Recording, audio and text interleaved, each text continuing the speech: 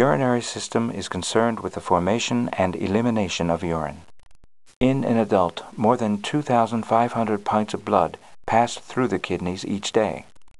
Blood enters via the renal arteries and is filtered to remove most of the waste products of metabolism. 7 pints of filtrate are produced every hour. Purified blood returns to the body circulation via the renal veins. The filtering process is carried out by more than 2 million tiny kidney units, or nephrons, which produce a highly concentrated solution of chemicals known as urine, which is harmful to the body if allowed to remain. Urine flows from the nephrons, first into the funnel-shaped renal pelvis and then into the ureter. Waves of muscular contraction passing down the ureters push the urine into the bladder.